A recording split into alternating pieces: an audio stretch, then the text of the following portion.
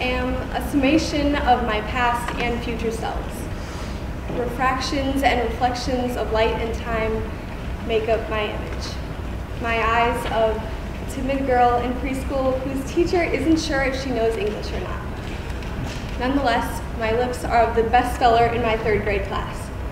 C-H-I-H-U-A-H-U-A, Chihuahua.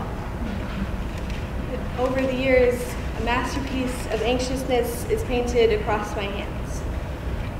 Blisters and calluses cover my palms.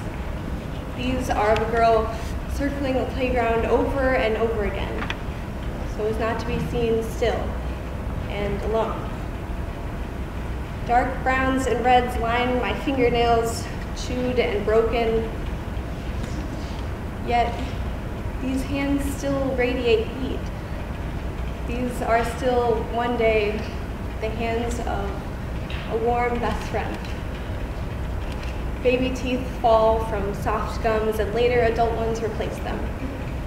Filled cavities make me all parts new, and yet I cherish the old, as we all do. We protect our baby teeth in plastic treasure chests. We make it a point to remember. These pasts make up pieces of me, though over the course of 7 to 10 years, every cell in the human body is at some point replaced, regenerated. And at the budding age of 18, I am so new. But Theseus' paradox asks us, if you replace every plank of wood in a ship, every thread in its sail, is this ship a different one entirely? Or is it simply changed and new and the same? My brother replies, it must be fundamentally the same. For it is us who make a ship a ship. It is humans who shape the wood and give it purpose. And it is purpose that decides who we are. But I am characteristically doubtful and unsure. At this crossroads in my life, I exist in a kind of waiting place.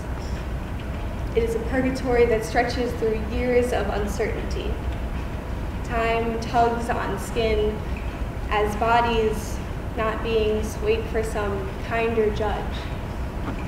In bodies built by struggle, we lift regret above our heads with only blood running through our veins, without redemption, without purpose. We become suspended in this place. Despite our willing the clock to spin ahead faster, for life to go on without the burden of hoping and being disappointed. And then we wonder how we turned into this, how we became brutes under the guise of progress and suicidal in the wake of the inevitable inferiority. We cherish the old, and we relish in the instant gratification of the present, but to speak of the future, to let dreams dictate actions and possibilities hold us up, we are condemned. Let us not believe that our past or our presence can justify a false belief that we can predict the future. Let us not believe that because we are not good enough yet, we will never get better. We are made of not only our successes and our failures, but of our intentions and our purposes. We are made up of every alternate self and every alternate reality. Let us not believe that the possibilities of our futures are limited. We are of the universe. We are of time itself. We are endless.